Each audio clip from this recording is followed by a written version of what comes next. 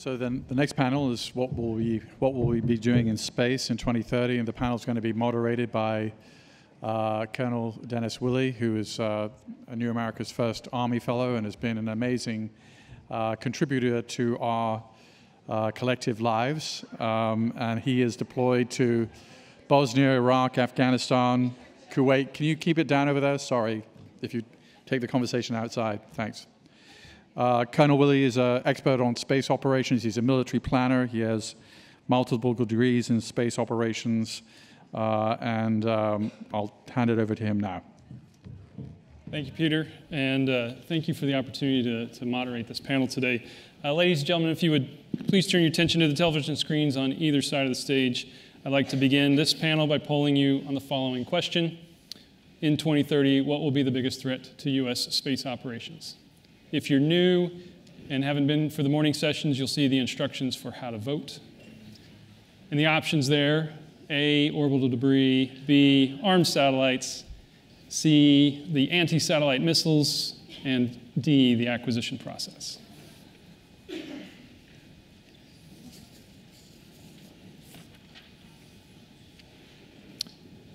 Joining me today are three accomplished individuals that will help us examine how the military views the space domain from now out to 2030. Lieutenant General David Thompson, immediately to my left, is the Vice Commander of Air Force Space Command. And Air Force Space Command organizes, trains, equips, and maintains mission-ready space forces and provides missile warning, position navigation and timing, and communications for the North American Aerospace Defense Command, otherwise known as NORAD, and U.S. Strategic Command, as well as the other functional and geographic combatant commands. General Thompson is a graduate of the Air Force Academy and a career space officer with assignments in ops, acquisition, research and development, and academia, and he has commanded operational space units at the squadron, group, and wing levels. Our second guest is Carissa Bryce Christensen, the founder and CEO of Bryce Space and Technology, a leading aerospace and emerging markets consultancy. She serves as a strategic advisor to government and commercial clients and has been an expert witness and testified before Congress on the market dynamics of space commercial enterprise. She currently sits on the board of the Aerospace Center for Space Policy and Strategy and serves on the National Research Council Space Technology Industry, Government, University Roundtable, that is a mouthful, advisory group. And she's a fellow with the American Institute of Aeronautics and Astronautics and has founded multiple companies since 2001 in the domains that include quantum computing, national security, and space. And our third guest today is Wallace Lochrie.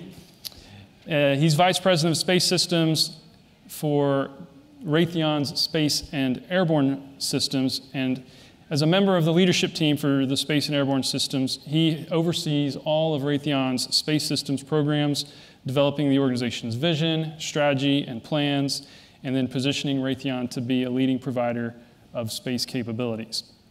But before that, before leading the space systems mission area, Wallace was a deputy for Raytheon's Advanced Concepts and Technology team, and he is also a graduate of the Air Force Academy, and during his time in uniform, served in roles with Air Force Space Command and Air Force Materiel Command during his time in uniform. So welcome to all three of you, and before we get too far along, I'd like for each of you to comment briefly on the poll results. General Thompson, what were your thoughts first about threats to satellites?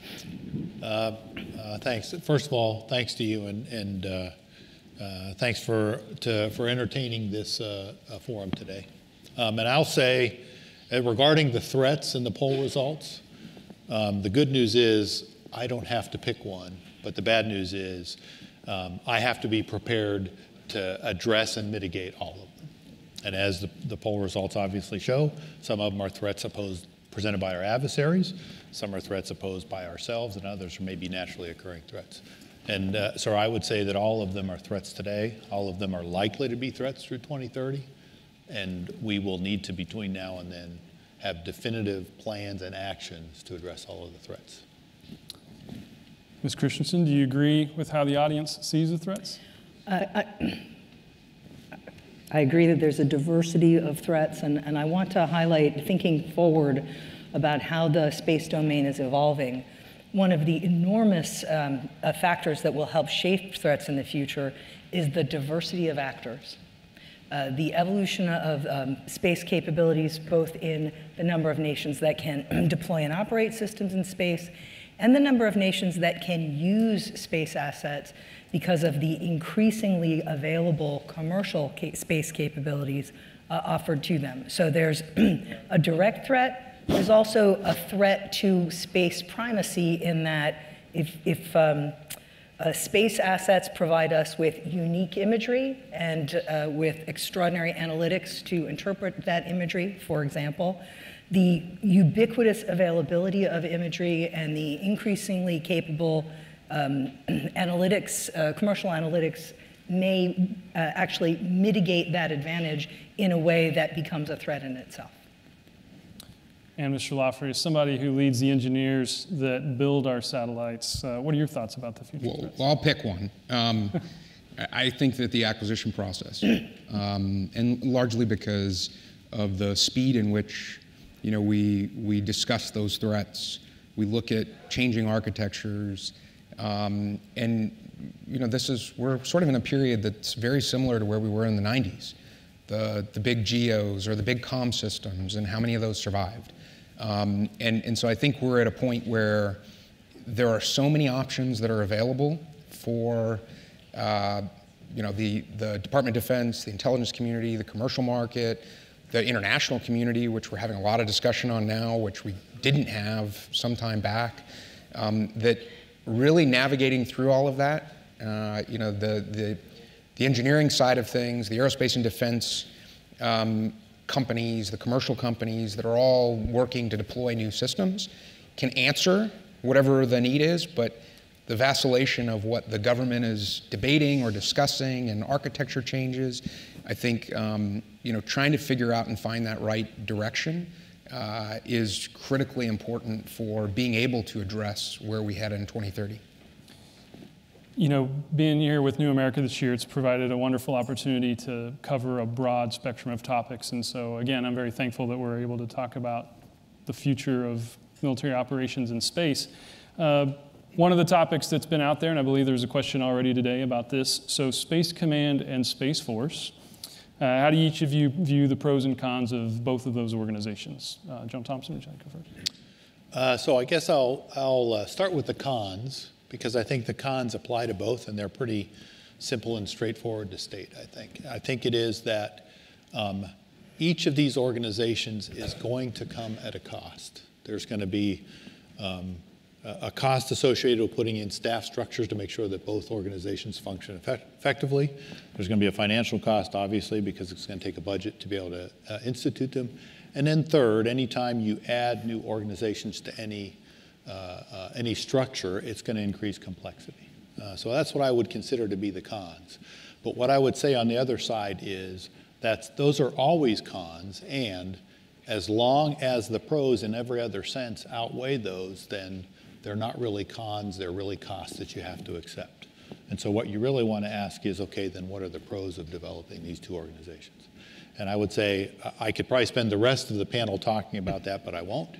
The first is on the U.S. Space Command side, you have a 4-star joint warfighting officer whose job every day it is to do a couple of things. The first is to see and surveil and to understand deeply everything that's going on in the space domain, the global commons that we need to preserve and continue to use, to see it every day, to understand it, to know what we need to do to provide for a secure environment, an operating environment that we can use civilly, commercially, and for national security purposes when we need to. And a single, responsible, 4-star combatant commander to do that is vitally important to the security of the nation, our allies, and frankly, I would submit the free world. On the Space Force side, you also have the same thing with respect to a service, an organization, and a 4-star whose sole responsibility every day is to organize, train, and equip the forces that we need for that domain. And I think we've had a great debate, not just in the nation, but in the world right now. Our adversaries have already organized in that manner. Our adversaries have voted with respect to the threats they're posing to that domain. And I believe it's now time to look at and understand that perhaps you need a service who deeply understands, is focused on, and is organizing, training, equipping, and preparing those forces to be used by that four-star commander. Cons, cost and complexity, it's hard to argue with that. Pros, let me take a little bit of a different perspective and talk about the potential benefit of being able to build a more integrated national and even international space community around military and intelligence space needs. We are seeing right now, for instance, billions of dollars of new money from a different set of investors being invested in commercial space. That's driving innovation with new form factors, small satellite systems, small launch vehicles. That community is not well connected to the military and intelligence community. It's a very different model than what we've seen in the past.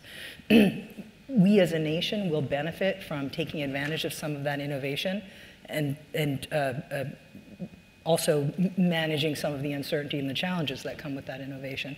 And a space force could provide a focal point for building those relationships more effectively. And I think you can make the same argument with regard to some of our ambitious goals in civil space as well. So, as a material solution provider, to us, from my perspective, largely around alignment of customers that we can engage with more directly. And so I think, from the side of representation of what those requirements are, it's absolutely exciting, and it's something that, will definitely help to sort of clear the air in some cases around alignment of priorities and direction. So Wallace, in the military, significant changes around doctrine and operating models will often either lead to or come about because of a big technologic change. So some of the historians will look to the development of the stirrup, gunpowder, powered flight as instances that created drastic change in the way militaries did their business around the world. It's not just an American thing, but it's a warfare thing, and that the character of warfare changes, and sometimes it changes fairly drastically. So within the engineering community, and we look at the future of satellites, are there leap-ahead technologies or different aspects of satellite tech that you're looking towards that we need to think about when it comes to how we use space differently? Yeah, so far and away, the biggest change that's happening is on the manufacturing side. When you think of large production runs of spacecraft, we're talking 23 on the government side, I think, for DSP. And then you start looking at Iridium, and going back to all of the manufacturing changes to get a satellite from dock to dock out in 7 days. That was just unheard of, but we haven't really gotten to that point yet. So many of the things that are, I'll say, not necessarily the most sexy and things that we haven't been able to do in space for a long time, similar to the way in which we produce aircraft or other systems, that is a major dramatic change because it drives so far deep into the supply chain, which even today it's difficult because the supply base just is not there for electronics parts. And there are so many changes relative to once we can get to that, get true leverage of what's in the supply base on the electronic side, it will open the door for things like higher levels of autonomy on spacecraft where we are able to take into account AI and machine learning and different ways in which to leverage those systems. So those are, far and away right now the biggest changes. And in space, we're talking about 2030, but these are things that we have to do now to even deploy these systems by 2030. So those big changes are happening. Chris, do you want to add to that? Sure. The changed form factor, the development of very small satellites has had an effect in that innovation can occur in a different way than it has historically occurred. It can occur in different environments. It doesn't, the company, individuals or a small number of people can develop an innovative capability. And that, I think, results in new capabilities that we would not otherwise see. There is today a company that is providing an alternate GPS service using a software-defined approach in Iridium satellites. There are synthetic aperture radar small sats. There's of course, Planet Labs, which deployed a system that can image the entire Earth multiple times a day at a fairly low resolution, but then blends that imagery with other data sources through powerful analytics and machine learning, and that provides insight into decisions and behaviors that imagery alone might not. Those new form factors are not going to replace larger satellites in conventional form factors, but they're driving a different kind of innovation. I think that's very critical. So, General, I'm going to come to you in just a second. Job one for Space Command, ever since we started launching satellites, was to provide services to the terrestrial forces all around the world. As the department looks to establish Space Command as a combatant command, so we're talking about how we're going to operate differently. Do you see any changes in Job one or the direction that we're headed with respect to how space operators do their job? And then what are the initiatives that we're looking at in making sure that Space Command as a combatant command is connected to the already existing combatant commands? Okay. So to the first point, providing those capabilities to the rest of the joint force will always remain job one for space professionals, whether they're in U.S. Space Command or the Air Force or whatever organizational construct the department chooses in the future. In fact, for too many years, I think the space community, at least inside the Department of Defense, has been a little too insular. If it doesn't matter on the surface of the Earth, it really doesn't matter in space from our perspective. Certainly that's different when it comes to exploration and science and some other things, but for the United States military and the capabilities we provide, if it doesn't matter to civil society, our national leaders, or the joint force, it really doesn't matter to us. So that will always remain job one. Our job, or our challenge right now, in addition to the threats that we see, and with the threats will come the responsibility to protect and defend those capabilities, ensure they're provided. But the other piece is to see and understand that we're on it may be a precipice, or it may be a hill, or it may be the cusp of an explosion in commercial space. And from a military standpoint, the job is to see it, to understand it, to make smart investments, and I'll call them smart bets, and be prepared to leverage what's coming in the commercial market to our advantage in the future. I think that's a great bridge to the next thing I want to talk about, which is this proliferation of satellites that companies like Amazon or SpaceX or OneWeb. And so, Carissa, talk to us about that shift, that all of the satellites that are about to be launched changes the environment. So I can offer two absolute certain statements about that. One is there will be more small satellites than we have seen in the past. Two is there will not be as many as companies are planning, proposing, and announcing right now. The reality is not going to be tens of thousands of small sats deployed for multiple commercial providers. And let me just kind of give you a couple of evidence points for that. Much of the funding for those small sat companies is coming from venture capital, which seeks high returns and accepts high risk. Historically, not just in space, but just historically, venture-funded companies fail at a rate of about 3 out of 4. And so it's important to kind of view the startups that we're seeing in the context of the right risk profile. That said, That investment that's getting spent on technology development, that's getting spent on manufacturing facilities, that's getting spent on sensors, that technology will be available for use, and companies that fail don't disappear, they leave assets and capabilities that can be used for other purposes. So we're certainly seeing the emergence of new capabilities.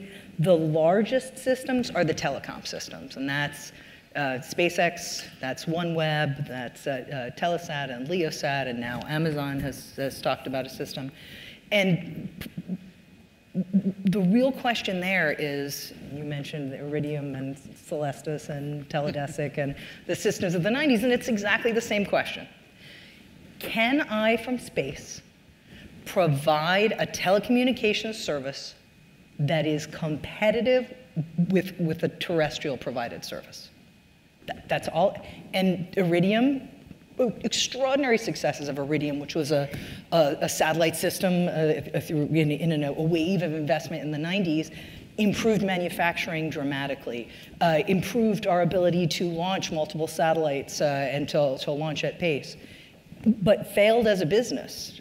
Investors lost billions. And one of the reasons for that was the rollout of mobile phones in areas where a big Iridium phone was targeting, and many other market reasons as well. So that's the core question. Is it possible? And it is typically cheaper to provide services with terrestrial systems than with space systems.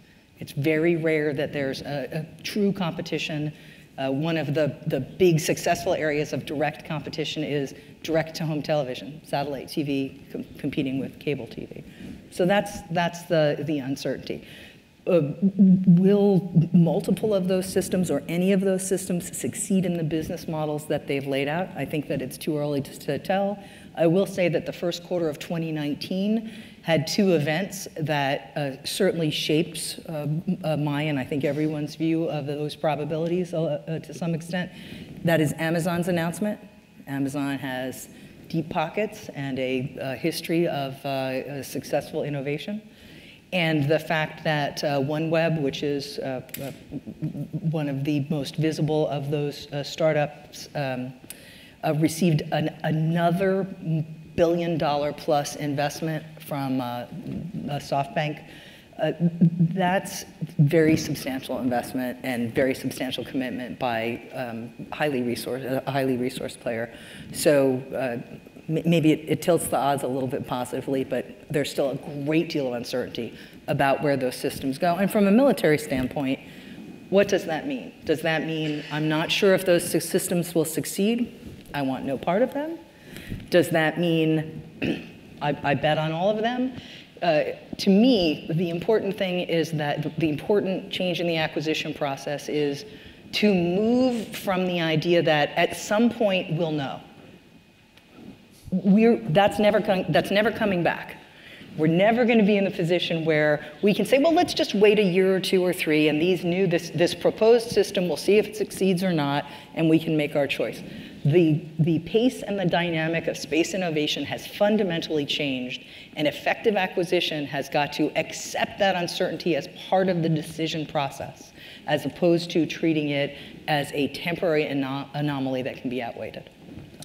John, reaching back to some of your R&D work many years ago, just talk a little bit about how that past experience applies to today, and maybe provide some advice on where we should go with it. And let me, if I can, so one thing, because my R&D experience was in rocket propulsion. So let me add one more facet to the discussion we've had here about manufacturing and where we need to go in terms of manufacturing space systems and small sats and the miniaturization that comes with that. I think there's another piece that really might take what's a blossoming commercial space sector and really turn it into an explosion. And that is one of the highest barriers to operating in space absolutely continues to be launch costs. And to the extent that launch can become more rapid, more reliable, and much more low cost, I believe that's one of the factors in which we may see yet more entrepreneurial investment and creativity and innovation And to get to the point where we dream of, or we're doing things we haven't even dreamed of yet, because on the spacecraft side, we're able to build small things cheaply and quickly, and then we're be able to get them into space in a rapid fashion. So I think that's the first thing. The second thing is I've learned now, and I don't have it with me, but all of you do, if you pull out your smartphone, I would argue that every enabling technology in that smartphone at some time in the past was probably a result of some sort of research and technology development that applied to national security or was sponsored by the government in some form. But if at the same time we took that smartphone and said, how would you like it if the United States government built and provided that to you today? You know, the answer is, you know, it'd be this big, it'd weigh 5 pounds, and it'd be about 1/10 the capability. And so I think what I've learned from my past, but also examples like that, is I think it's time on the space sector, just as we did in IT and other things in the past, is to watch the commercial innovation and the creativity there, and see if we can figure a way to foster that so that we end up in 10 years with the equivalent of the iPhone in space, not the equivalent of what the government would build and provide. I know in preparing for today, I look back at my own past and think about what I call the Google Earth moment, where in 2001, Google, still a fairly new company, allowed the entire population of the Earth to be able to look at the Earth through the view of a satellite. Obviously, not all the pictures were that great, but some of them were, and it really changed the way people viewed satellites. And so maybe that's the direction that we're headed a little bit, that when, as Chris says, not tens of thousands, but still many hundreds, if not low thousands of satellites go into space, then that's going to create a new Google Earth moment. It kind of feels like here in 2019, it might be a little like 1919 in the aviation industry, where all of a sudden the success of airplanes in World War I led to an explosion of more R&D and more uses. So if all these large corporations really do deploy all these thousands of small satellites in low Earth orbit, how should both the military and the federal government respond to these trends? We already know that the Commerce Department will assume the space traffic management task, and we might have to talk a little bit about what that is. And then what are the other aspects of space flight that we might see some shifts in oversight and primacy between military and non-military? I'm opening that one up to anybody. Well, I just want to say one thing about what Chris and the General just talked about here recently, because I think relative to that comment of the acquisition process, the original question, the first question being asked in the poll, I think that is this ecosystem that's happening. You know, if you look back, launch has been such a limiter for the ability to put up and demonstrate technology or validate technology, and so there was this hedge, this barrier that had to be crossed. Is it high enough TRL? Now we're getting to the point where we're able to demonstrate the technology works. It's then okay, how far is it that the government leans on what's happening in the commercial marketplace today versus placing their own bets in some cases that run in parallel? And it's a resource question. And what we're seeing right now is that there's a lot of bets being placed. And so how all that plays out over time, over the next couple of years, you know, we're not talking a long time here. We're talking in the next 24 to 36 months. We're going to see some of these bets that are happening in the commercial marketplace, they're going to survive or not, because the capital just continues to increase. It's not like an aircraft program, right? The life cycle of the cost of a satellite is 80% on the front end and 20% on the back end, whereas it's different when you get into large-scale manufacturing. How that, of aircraft or other things, how that need for resources plays out over the next couple of years will determine whether or not this this collaborative ecosystem works where the government can take greater advantage of those investments. But to this question, I think we think of things in the context of, I'm going to build a satellite, how does that change things? But when you get to these constellations of systems performing missions in support of government customers or others, how that happens collaboratively versus system by system, how the government deals with things like mission assurance at a constellation level versus, you think of Iridium built some number of satellites knowing, expecting that they would lose some percent. And they did that in a way that said, okay, I can take advantage of what's happening in the broader commercial marketplace right now so that I can get to market faster. And so those are hedges, but our current acquisition process doesn't necessarily know how to deal with that. We have a lot of discussions with our customers on, you're talking about a constellation, you need to be okay accepting that you're going to lose 4 or 5 of them out of 50 to 100, whatever that might be. How that's all managed as well, the space traffic management side of it, how we deal with the debris aspect, it's the secondary and tertiary questions are starting to be asked in a lot of ways, and how that applies to industry or the commercial market is, there's a lot in front of us and a lot of opportunity, but a lot of really, really difficult, hard questions that have to be solved. This goes maybe back to our first question about Space Command and Space Force, is changing the way the organizations interact might provide an opportunity to have those conversations. I'm going to ask one more question, and then we'll go to some audience questions. So since we're talking about the future, I tend to look towards sci-fi and different things for inspiration. And so within your own areas of expertise, is there anything out there right now that you're using to be inspirational when it comes to thinking about the future? Go ahead. So yeah, I'll start. And what inspires me is not IT or the latest tech, which is inspiring enough in itself. But I've had the opportunity recently, not as much as I would like to in the past. Just 2 weeks ago, we had an exercise with our youngest space operators here in Crystal City we call Space Flag. And we gave them hard and challenging problems to solve with respect to, I'll call them operational scenarios in the space domain. And to watch those young folks and their passion and their vision, and most importantly, the fact that they weren't shackled and blinded by 30 years of this is the way we do business in space like I am, was incredibly inspiring to me and gave me confidence that despite the challenges we have, and they're myriad, and you can name any number of them, if we, first of all, our future when it comes to military space is in great hands.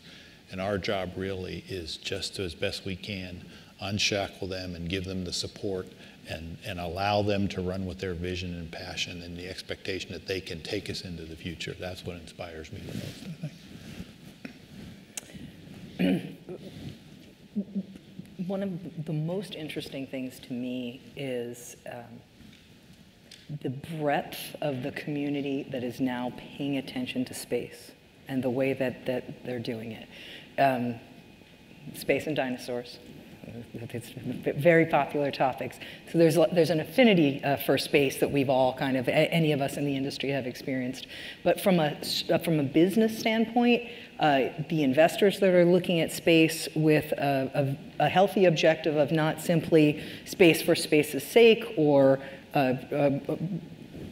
exploration objectives, but financial objectives mean that new money, new participants, and new innovators with, just as you say, very different kinds of backgrounds and experiences are entering the space community. And that, to me, is going to drive change in a positive way. Wallace? Yeah, I was at Cal Poly San Luis Obispo last week. They have the format for the CubeSat. The U form came from Cal Poly, came out of the industry, or came out of the academic side. And they do a forum every year where they bring folks in from around the government or industry, and certainly from universities. And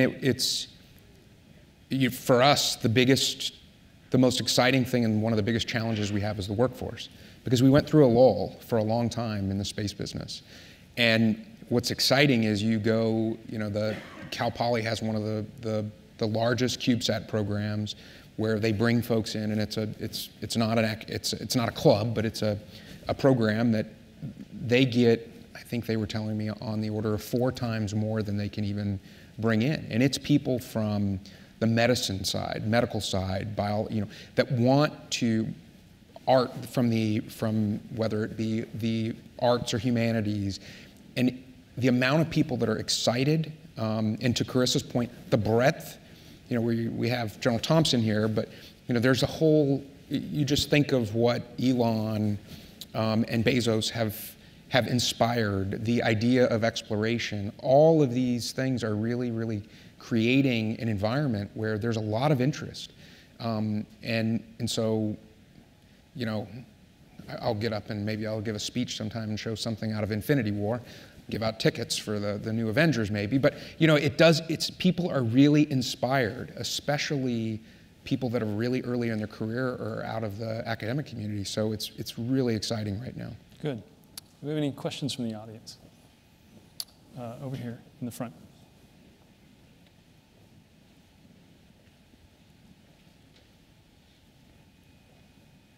Thanks. Brendan Mulvaney from the China Aerospace Studies Institute. So the name of the panel is what will the U.S. military be doing in 2030? But of course, we're not the only military acting in space, right? And we've talked a lot about international partners and partnership and commercial. So my question is, what is the U.S. military doing for its friends and partners and allies to make sure that our interests are looked after when we're doing this?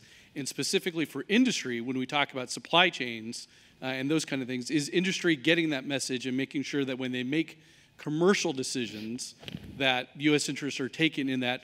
One example is, of course, China got lauded for launching the first quantum satellite. We forget that they partnered with Austria, right? So it was really a lot of Austrian know-how that was helping them advance that, which of course is a major driver for the PLA. So I'm just kind of curious, what are we doing now to make sure those interests are ensured, and is commercial industry getting that answer? So I'll say briefly on the commercial side, the military side before we move to the supply chain side, is I think the United States has finally woken up and realized that just like we do at land, sea, air, cyber, special operations, the best and only way you want to operate is a coalition. I think we're truly now taking steps to be a coalition in space. In July of 2018, we took our Joint Space Operations Center at Vandenberg Air Force Base and made it a true coalition space operations center at Vandenberg Air Force Base. And then the second piece is one of the components of U.S. Space Command will be a coalition Space Force component. And so there's a lot of challenge and work to do to make that fully integrated, but the recognition that it's time to act like a true coalition in space is one of the big things we're doing on the military side. And a snapshot that I think really illustrates that was the 2018 Shriva War Game. So that game had an 8-nation coalition. I participated as a senior advisor. I believe that is the first time there have been a commercial senior advisor as part of the game. And that game is focused on 10 years in the future. I think that really underscores the evolving view and successfully evolving view. And certainly from ours, we've never seen as much support, engagement from the policy community for us to be able to have a more robust dialogue on what we can do with partners from around the world. And so it's very, very positive. What we're seeing and the amount of, makes it difficult because I have to fly a lot more than just around the United States, but there is a lot of engagement. And I think, also just the fact that when you walk into, if you walk into Saudi and you go to the Department of State, the U.S. Department of State, they know what's going on. and they want to talk about how we can partner and what capabilities can be brought to bear. So there's a lot more engagement than certainly I've ever seen from the industry side in more robust dialogue on how we can be supportive. I'd say we might have time for one more question right over here in the back.